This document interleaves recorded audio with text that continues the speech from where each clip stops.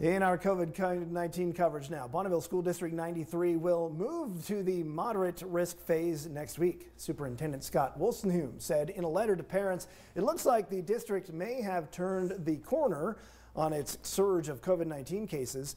He said the staffing situation has improved dramatically this week. The moderate risk phase, or yellow phase, means that normal school operations will continue with prevention strategies, including contact tracing. Face masks will not be required, but are still strongly encouraged. You can find more information on our website, localnews8.com.